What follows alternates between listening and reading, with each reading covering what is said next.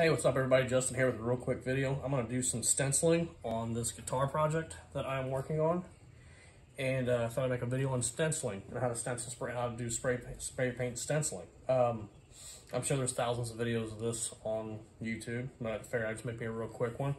One of the things I'm going to be using is Krylon Easy Tack adhesive. It's a low tack repositional adhesive for the stencil.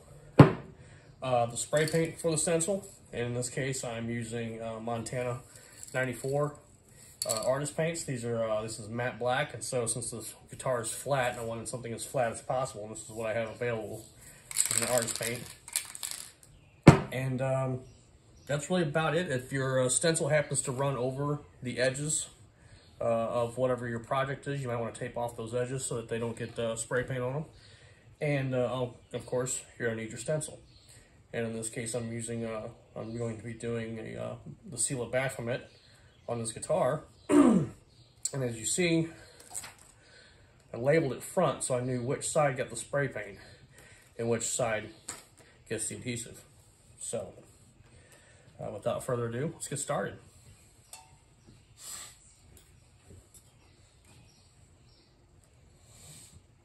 Okay, first what we're going to do is we're going to take the stencil, and we're going to take our Easy Tack, Krylon Easy Tack paint adhesive, and we're going to spray the backside of the stencil lightly so it sticks down to the surface but doesn't become glued to the surface of what we're working on.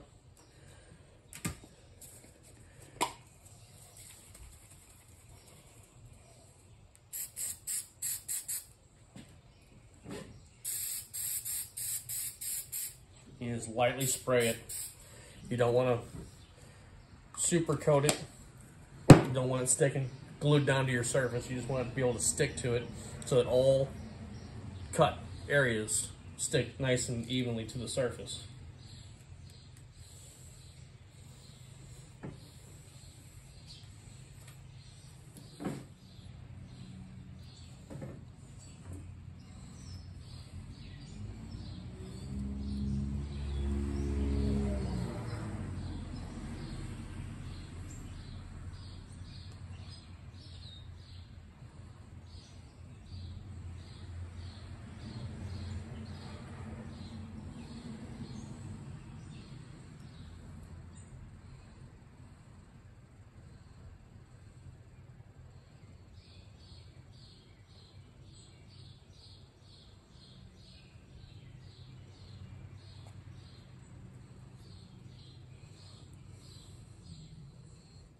Once you have your stencil in the location where you want it, you just want to lightly tack it down. You will also want some newspaper and some masking tape. In this case, I'm using a masking paper masker from work.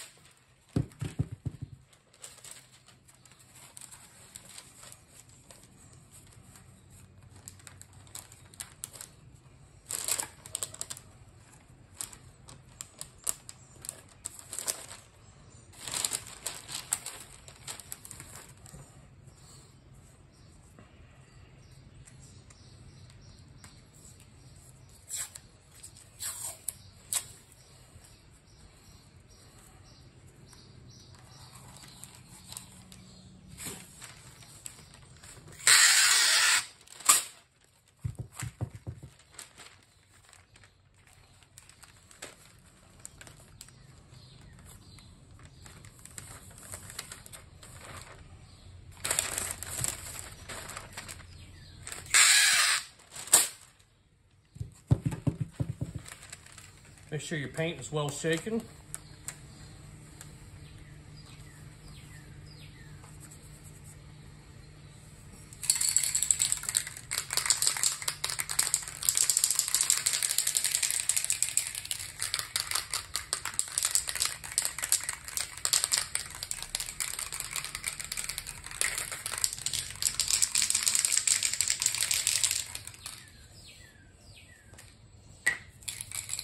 Do a little test spray first to make sure it sprays all right, doesn't spit everywhere. See, it's kind of spitting a little bit. All right. And then you just lightly coat your stencil. You don't want to flood the paint on there. You just want to put a nice light coat on it, let it sit, and then put a second coat on it.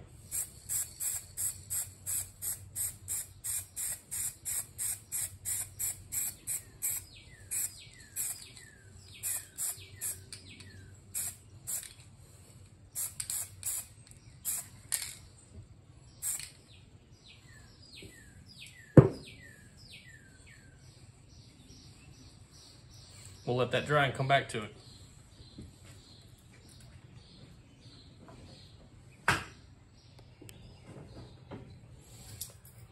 All right, so I've got 2 coats on this, and I'm too impatient to wait, so I'm gonna start unmasking this right now, and we'll see how it turns out.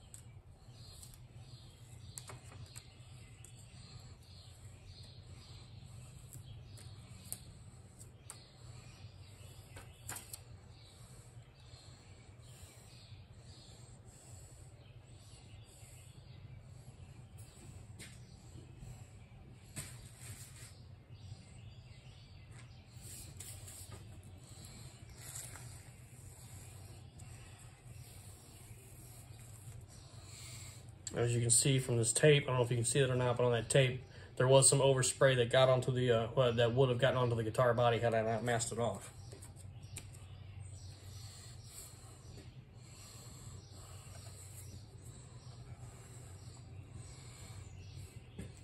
And so, the final product. And there you go. There's how you stencil.